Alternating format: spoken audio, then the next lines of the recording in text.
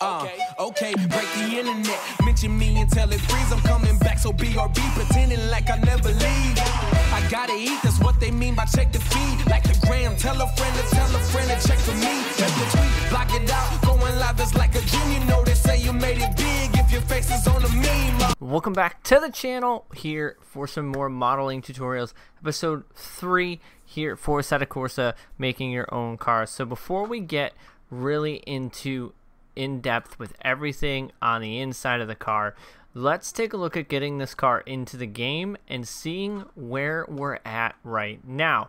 So we have basic stuff done to it, wheels and windows and stuff of that nature. So let's get it into the game. So the first thing we're gonna have to do is we're gonna have to save this car. So if you followed the previous episodes, you guys know where we're at. So we're gonna go to export. We're gonna click on export, go back to the same folder that you were working on it, and export over the FBX file of the M4. So we're gonna click save. Yes, I want to replace it. Now when we get into all the defined stuff, the things that are very important to do, make sure your scaling is at 1 and make sure you're on FBX file format FBX 2014 and 2015. That's very important to be able to get it into Assetto Corsa. There's a bunch of different options. 14 and 15 is what works for me and works in general. So we're going to click OK. We're going to let this export. And now that we have that exported, we're going to minimize that. So we're going to want to go pull out our SK editor files. So what you want to do is go into your computer, go into this PC, go into your drive, your program files, find Steam apps, common, Assetto Corsa. And when you get into the Assetto Corsa folder, what you want to do is go into SDK and in editor. So with that, you're in Steam apps, common, Assetto Corsa, SDK editor. So once you're in SDK editor, this right here, the KS editor, is what you want to open. I already have it over here on my desktop, but we'll open it from here anyways. So it's going to open up is the KS editor, the public of KS. So once you have your KS editor open, you want to go into file, you want to go open FBX, and you're going to go back to your PC, in your desktop, into the folder that you've been saving it all into, and pull in the M4 that you've already exported from 3ds Max. So it may take a minute depending on the car, depending on everything involved with the car. It may take a few minutes. So now that we have the car pulled in, you use the arrow keys to move back, mouse key. Oh, I forgot we have the roll cage and everything up there. So before we do that, we should probably remember that this stuff is up here. So what I'm going to do is I'm going to take this, I'm going to delete those, and then I'm going to export the car without that deleted. Export to M4. Yes, I want to replace it. And make sure everything is all the same. Totally forgot we have the cage and everything all up top. We're going to put that stuff in. Now I'm going to Control Z because I want to bring that cage back. So, do the same thing. Open up your SDK editor. Good thing I looked up, otherwise we'd have a random cage and everything floating in the sky. Open FBX. Open up the M4 that you were saving, which is going to bring up the M4 again. Like I said, it may take a minute, 2 minutes, depending on how long your computer or how fast your computer is. So then use the arrow key to back up, rotate up. So there we go. We do have the M4. Now, the most important part is, so our wheels are not really working correctly because we have to load the persistence of the other car because we did pull parts from that car. So we'll go over to File, go to Load Persistence, and you want to load the persistence of the car you took parts off of first. See, now the wheels actually came into play. The textures from those wheels and everything are there. Then you would go File, Load Persistence, and load in the persistence of the final car that you want to use. The main texture file is the last persistence you want to load. So if it's the M4, load the M4 last. I load the Evo first and then the M4. It's very important, otherwise your textures could be all mixed up and all weird and you import it in the game and then it's all kinds of bad. So once you have all of that done, you can go through, make sure everything is all transparent, everything looks good. So everything does look good to me. So we're going to go File, Save KN5, KN5 car. And then what we're going to have to do is save it onto that folder for the car. So an easy way to find out what car you pulled it off of would be to actually go into Content Manager real quick, pull up Content Manager, and then we're going to go search M4, and we are putting it over the M4 GTS. If you go down here and you click folder, the name of this car is MSC BMW M4 GTS. So that's the folder we're looking for, and you can see it's in Common, Assetto Corsa, Content, and Cars. So, minimize Content Manager. So we want to go File, Save KN5, save the KN5. So I have a shortcut to my cars already here. But in order to get to that, you basically go the same way you found the KS editor. Just for sake of doing that, we will go and do that. We will go into our normal drive, program file. Then we're going to go to Steam, Steam Apps, Common, Assetto Corsa, Content, Cars. And then we need to look for that GT4, which was MS BMW GT4.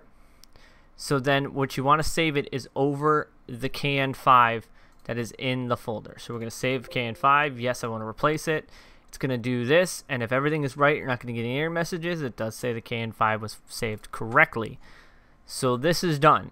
So now we go back in the Content Manager, and we can go update previews, and it should pull up the preview like that with our wheels and everything on it. We can go into the CM showroom and see we do have the wheels and everything on it now, and the windows are removed. Now to see exactly what it would look like in game, because sometimes the things you go into the car parameters, align by data. Now as you can see, the data is a little bit off in the front and rear, so we're slightly off, so we're gonna have to adjust some of that. So it works, the car's in there. So now we're gonna have to do some adjusting of the wheels and stuff, because remember I said we have to do that. So we want to click on folder. We want to, now if it has a data folder and not a data file but not a data folder, you have to unpack it first. So make sure you unpack the data. So then you go into folder, delete that data, because now all the data is on here. Double click on data, go into suspension, pull up your suspension information, and now we can pull up the car again. So now this is all the suspension information. There's different graphical offsets and stuff, and it looks like our left front wheel is a little bit off. So we're going to change this to 3, and then we're going to save it, and it goes in further. So we're going to put that back to 2. I think this might have to be +2, so we can get rid of the negative. There we go. So we wanted to get rid of the negative sign for the front, and now we're back. Now we're out basically almost the same for this side. I think right front, if we put this negative, it's going to poke it out even more. So we're going to save that. So we do have a bit of a stretch on this tire that we did not fix. So we'll have to go back in the model and fix that. So, but what we're going to need to do is do some graphical change about, because this is much wider. So we can do a graphical change on the left rear wheel where we can do a -2, I believe. Pulls it in. So -5 pulls it in even more. So a -5 is close but not close enough. So go here, drop this -7. That's probably where we want to be. And then that one we're going to have to adjust the right rear as well. Probably going to want to put this at 7 also. Was that too far in? Nope, those are about even. So the fronts are even other than the graphical poke. The left front probably needs to go out a little more. Probably going to put that one at 3. Okay. So now we have the graphical set, and then if you wanted to go in and adjust, say, your ride height It's under base. We can get rid of that. Save that. We can lower that. If we can do 0.5, we'll drop it even lower. And that is slammed very far. I don't think we can go that low. It's probably gonna rub. So we'll put this to a 7. Bump that up a little bit. And then we can go into the rear. And I think we'll probably do the same drop in the rear. 0.7. There we go. So now we have our M4 on our different wheels, pretty much dropped to the ground. So that's basically how to get it into the game. So now you know how to get it into the game. So we're going to do some reworking on this and bring it back into the game. So, and since I've already saved this suspension data, when we bring it back, it should all be in this same area. In theory, it should work that way. So now the M4 is sitting pretty on some wheels. We got to fix that a little bit of tire stretch going on that front. So we can close this out. Close there. Close our countermeasure. Bring our car back up. Do we have that? Is that poke seriously there? Oh, yeah. We didn't fix that tire poke. So we're going to adjust that tire poke. There we go. So now we don't have that tire poke. So we can actually have the correct rim and tire combo. Make that nice and smooth. One back. There we go. All right. So now we're going to work with the seats and stuff that are up here. So we're going to take these 2 bridge seats, drop it down there. And we're going to want to remove the seats that are actually in the car. Luckily, these are set by themselves, so we should be able to click on the seat, click delete. It has a back piece. We can delete that, delete all the plastic pieces. And I think that should be, yep, all the seat. And now we just have, oh, we have a faint little piping that we can delete. There we go. Do the same thing for the passenger side seat. And now we have a basically bare seats with just the cage. So what I want to do is I want to add this part of the cage to it. But I don't need this back hoop and stuff of that. I just need the crossbars. So we're going to take this cage up here, or we can just go here and click on this little blue, isolate that part. So now we have the cage to work with. We got to delete some parts of the cage. So deleting parts of the cage, you click on modify, and you click here, and you can click on elements, and then highlight those back tubes, delete the back tube. This will delete that whole back hoop and the crossbars. So now we have half a cage. So if we go back and unisolate it, we have half a cage now. We can take this cage and actually bring it down into the car and kind of try and match it up to the current cage that's in the car. Drop. Oop, no, don't want to do the door. So we use our little sliding tool, slide it down. Probably slide this back into the cage. Those are, I think, way above the cage. So we may have to shrink those in a little bit. The door bars look pretty good, so we may have to pull those parts of the cage down, which is not incredibly hard. So we're going to highlight. We're going to do control and highlight both pieces, and we're going to isolate just the cage. So this is what we're really working with. So we are going to have to move some door bar pieces to get them to move in. So if we click on here, go back to edit, and if we click on vertices, or vertex vertices, you can see we have some dots and stuff of that nature. We can highlight just these dots, and then we can move the roll cage over and actually get it to go into the current cage. I feel like we should bring that up and go inwards, bring it down, and now that cage is basically part of that cage now. So we're going to do the same thing for the other side. Pull these over and down and there. So now those parts are pretty much joined in. We will make them the same texture as the cage. We'll do that in Content Manager. Now we have some other, those bars are pretty much in there. We got to bring these bars up depending on if we can see it. So we're going to unisolate everything. There we go. We got some nice door bars and roof bars, and that cage is pretty much floating behind the seat, so we're not going to worry too much about that right now. But now, so we got that cage in, so we can take these brids now, drop these brid seats in there, back them up, pretty much kind of put them where the other seats were.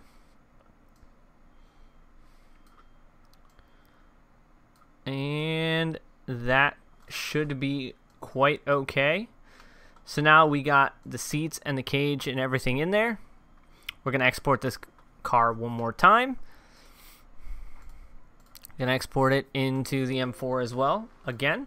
And we're going to follow the same steps. Make sure we're at a 1 scale. Make sure we're in 2014-15. Hit OK. Since we fixed that, we got the bride seats in there. Bride, however you pronounce it. And we got a cage in there, which we may have to make some modifications to the cage to get it to tuck a little bit tighter up on the crossbars and everything, but I'm going to show you basically what we do to change the cages as the same. So we're going to minimize that. We're going to go File. We're going to open up our KN5. We're going to go to our desktop and then to our AC mods. Open up the M4, which should already have the M4 cage and everything that we just exported on there. So this will be the last importing we do for today's episode. We're going to back this up. We're going to slide around, take a look. Okay, everything's there. So we want to make sure we go File and load persistence of the Evo, which you see the cage lightened up, wheels lightened up, and then we're going to go load persistence of M4. Then we're going to save the KN5 once again back to that M4. Desktop, cars, and we're gonna find, I have so many cars there. Oh, where was it?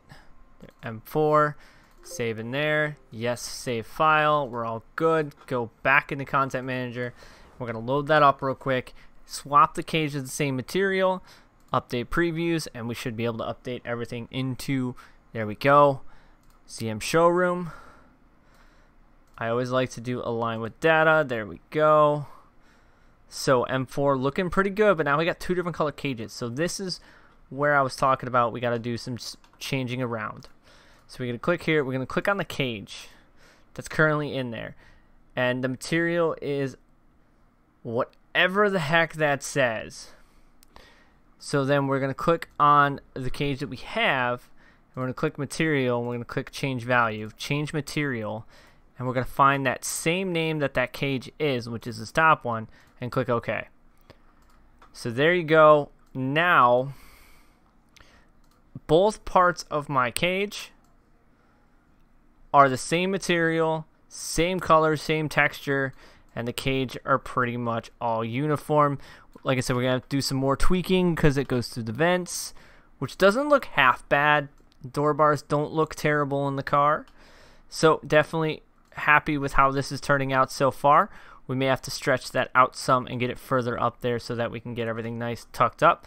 So that'll do it here for this episode here on Assetto Corsa modeling. And as always, I thank you guys for coming back and watching. I'm EvlRabbit. I'll see you guys on the track. Okay, break the internet. Mention me and tell it freeze. I'm coming back, so BRB pretending like I never leave. I gotta eat, that's what they mean by check the feed. Like the gram, tell a friend to check for me.